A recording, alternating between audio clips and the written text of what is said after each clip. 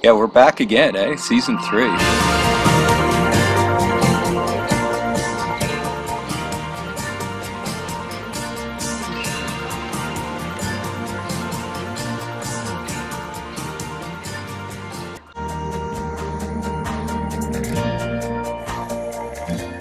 You know, I think you were the first person to ever talk to me about the series.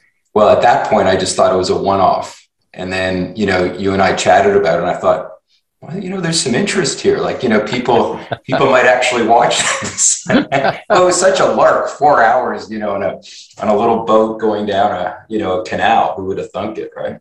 Well, and in each of the previous two series, the audience response has been really outstanding, and TVO must be very excited about a third series.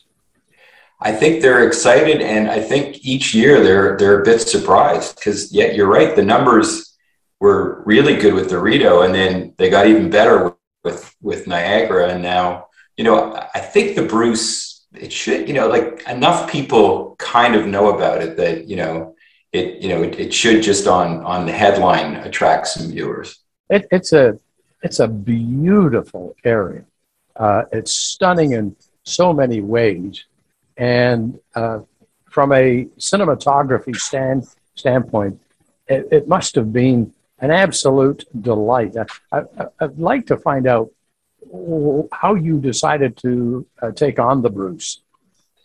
And you're right. It's one of those places that you go to and you sort of instantly know that this is, a really special part of Ontario.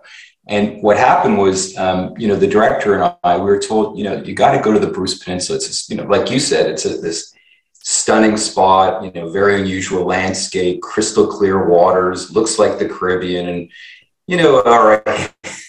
It sounded a bit like an oversell. And then as soon as we got there, like, within, well, you're in the business, when something's working and when something's not. And as soon as we got there and got out on the water, in 30 seconds, we said what's not to like? Incredible landscape. Going back in time, I sailed through the waters of the Bruce on I think it was a 36-foot steel-hulled sailboat. And I remember at the time how astounded I was at the clarity of the water, that when you were sailing through some of those rather I'll call them exciting channels, with rocks under the water, and you're looking on both the port and starboard sides to make sure that you're in exactly the right direction. But what a stunning experience it was. And you're on a sailboat in this new episode. A 36-footer. Wow. And they call those stones, I think they call them keel crushers. For good reason. And Dave, who's a retired Scarborough police officer, he's at the front of the boat pretty well the entire run because they're hugging the shore and he's just looking over the bow trying to identify anything, because as some of those stones are the size of dump trucks. I mean, they can be rolled out from the escarpment almost anywhere, so they come up very suddenly and can crush the keel. Well, I was pretty fascinated that you chose to do it on a sailboat rather than a stink pot.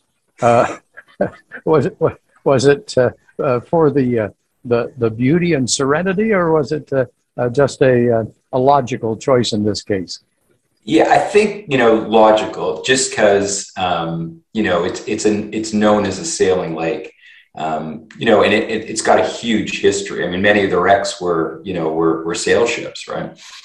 I mean, it goes back. I think the Griffin in the late early 1700s was the first sail ship across the upper Great Lakes and up across Huron. They think is lost somewhere in Huron. So it's got a history of sailing. And yeah, I mean, I think for most people, when they see a sailboat as opposed to a powerboat, are going to feel more relaxed. And, the audio is always an issue for us, right? Sure. Sailboat runs somewhat quieter, and a motorboat, would have really ruined that. And there's unbelievable sound coming off, just the lapping of the water. And it's surprising what bounces off, because, those cliffs are so high. The sound that comes off the water towards the boat is quite, the sound of nature. As I was looking at some of the photos that you had in your pre-promotion, and I looked at it, I thought, well, even on a 36-foot sailboat, there must have been some interesting technical challenges with people on board, equipment on board. Did that get sorted out to everybody's satisfaction? Yeah, I mean, it's always a challenge to film these, and the above water really was less of a challenge than shooting the shipwrecks. That to us, each one, last year trying to be a bird, with a drone was a real challenge. And then working with the actual hawk. I mean, we talked about that and the challenges of working with a live animal who's got about 2 minutes of work in their full in their entire day. And this one was, John and I we really wanted to cover the underwater seamlessly, like it was above water. So at the same speed, without any kind of break in it, make it one camera shot with no interruptions. So we were asking, these highly trained divers to do a 15-minute shot without a hiccup. And they're just not used to that. Most underwater stuff is quite, 30 seconds, a minute, and you're doing well. So that was the greatest challenge. And there's a fair amount of current there, and especially the wrecks that are anywhere near shore or near any kind of, stone, because you're getting this back and forth current. And, they're trying to we had a camera hooked up to a scooter. So the whole piece of gear, I mean, it's neutral buoyant in the water, but outside the water, you're talking about maybe 150 pounds worth of gear. Yeah. Try and keep that steady and to try and, turn it properly. That was the real challenge on this one. One of the things that has really not only impressed me, but really excited me was the team that you put together on tripping the Bruce. Once again, you've got obviously an outstanding camera crew.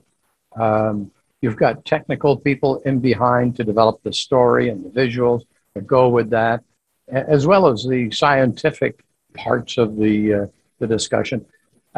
This team on this particular series, they must be in a little bit of a mode by now.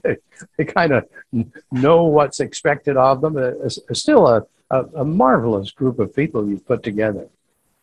Well, thank you. And yeah, they are. And you're right, it's a team, isn't it? And yeah, I mean, it's, the first thing we ever did, the Rito, we were trying to figure it out because TVO kind of said, we want to do this sort of very relaxed, documentary where, maybe we just put a GoPro on a boat, and we just thought it was our responsibility to make that way more interesting. That's why they bring in independent producers, is that we sort of raise the bar. Well, what can we do to make it more interesting? Can we blend in animation? Can we put in, information? Can we, to figure out the speed on that first one, which carried over to this one, it took us, days of running it at different heights and speeds so that we got the spot where it really is relaxing to watch. Because you put the camera a foot higher or a foot lower, you go a kilometer faster or slower, all of a sudden it's not as interesting to watch. So yeah, it took quite a while. And then, when you talk about our team, for me, the animator, Matt Knight, like the stuff that he does in this one, we showed people some of the animation where it's a ship being wrecked, and they thought it was real footage and they were frightened by it. We had to tell them, no, this is 3D animation. This is what we imagine, the ship went through, but there was no film back in the early 1800s. In your career, you've done well over 200 hours of factual production of this nature. This series must feel like a high in your career path. It's a nice way to bow out, isn't it? Oh my goodness. I wasn't suggesting you should do that because I'm already wondering whether or not we're going to see next year a series on Lake Superior and the Agua Canyon or something, you know. Well, you're not far off, because we do want to do a train. We think a train for a next episode would be, just incredibly relaxing. There's something about that track in front of you, and, the view on the two sides, and pan over to a lake and watch that go by and come back to center. I think, you said, when you said Agua, we've got another train route in mind, but we think a train would be incredibly interesting, particularly in Northern Ontario, where most, Southern Ontarians, where most of us live, can't imagine, these essential train routes that work the north. Well, I'm much relieved to hear that. The thought of an impending retirement was a little bit scary there, because we're getting used to these magnificent productions, and this one airs on the 15th of April on TVO. But you also have put the program together, and you call it webisodes.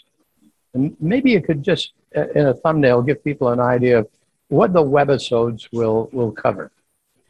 Yeah, so we thought, with this one and each one of the programs, that we can only, show the viewers what, the camera is seeing off that, mostly off that main shot. So in this case, you're seeing literally the top of the Bruce Peninsula, which is a very rare thing, as you know, as a sailor.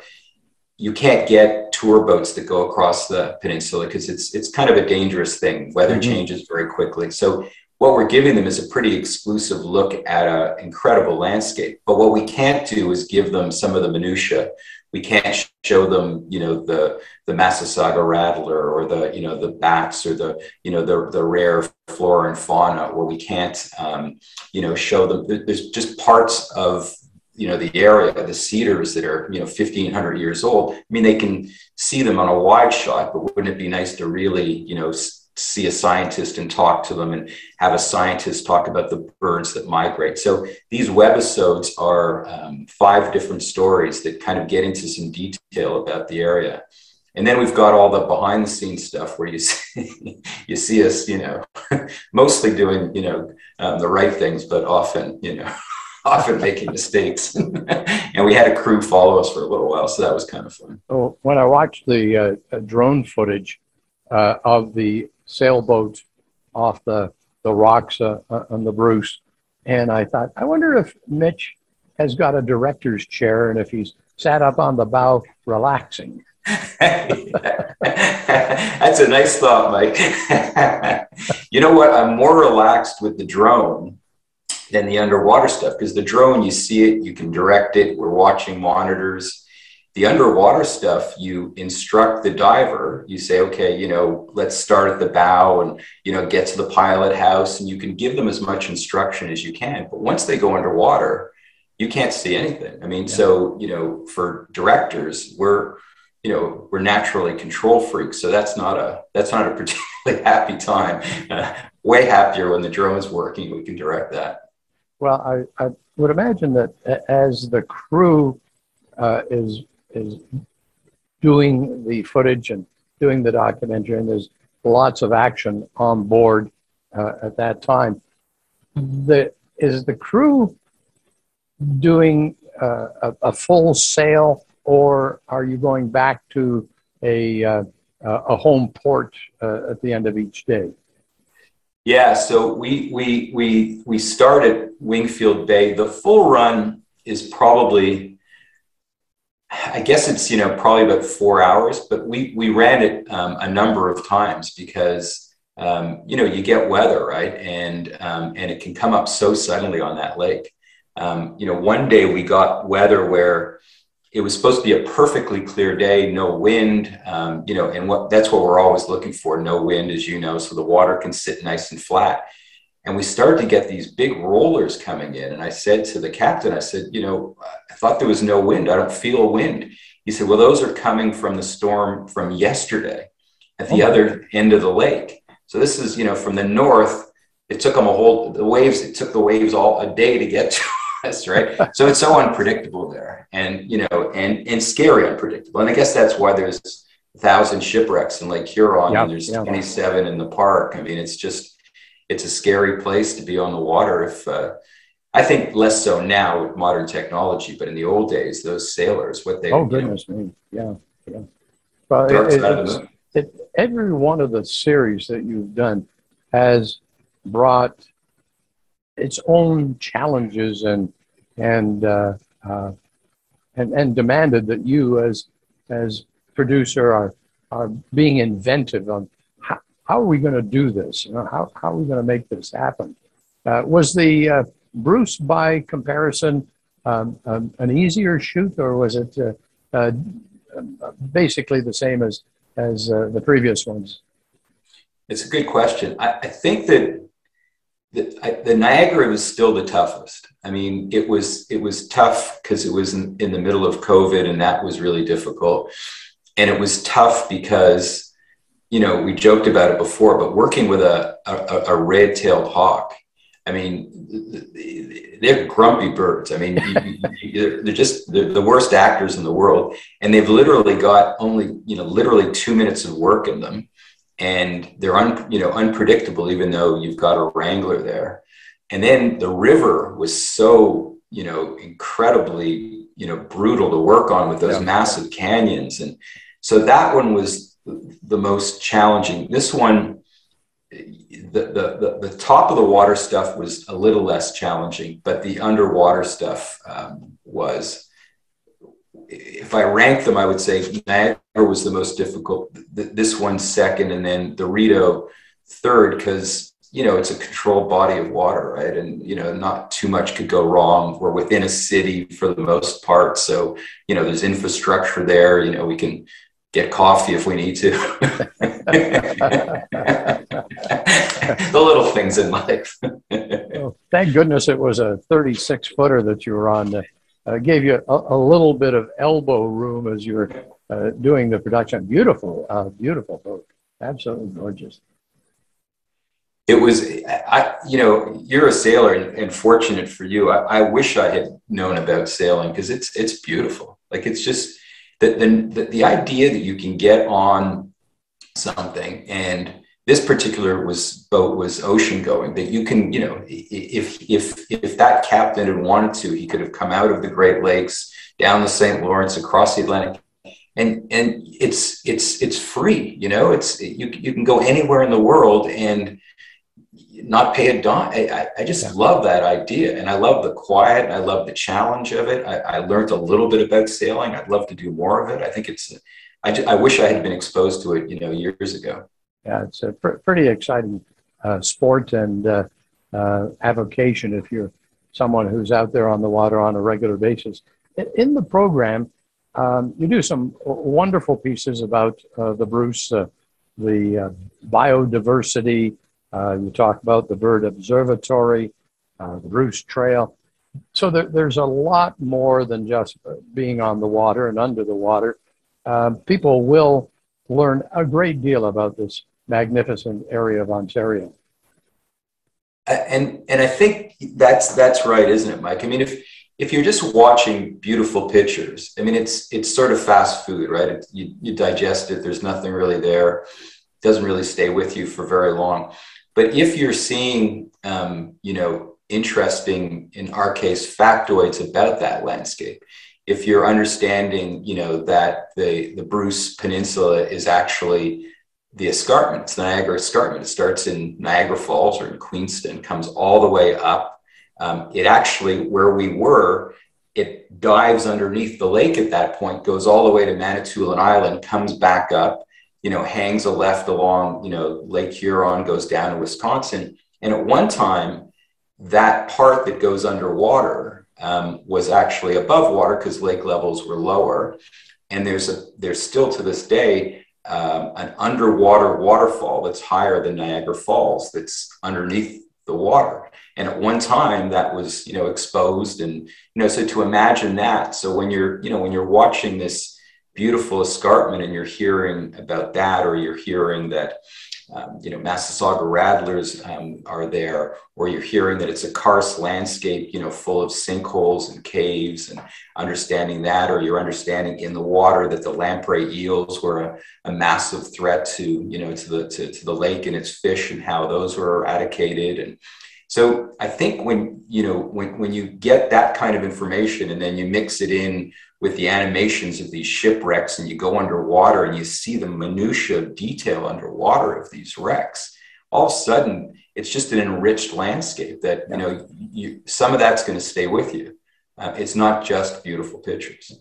Well, we're very excited about the new program. It launches this Friday night on TVO, and it'll be available online as well, will it, Mitch? Immediately afterwards, it'll be on TVO's website. Yeah, that's fabulous. Well, congratulations. We're really thrilled for you. This is so unique as a production.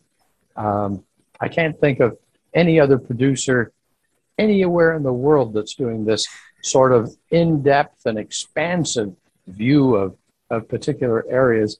And we're absolutely thrilled for you. The success is well earned, and to you and your team, congratulations. And we're looking forward to Friday night. Well, thanks, Mike. You've been a great supporter of the program, and you're the first person I ever talked to about it. So, it's always fun to reconnect. Thanks so much for doing this, Mitch, and we'll be seeing you on TV.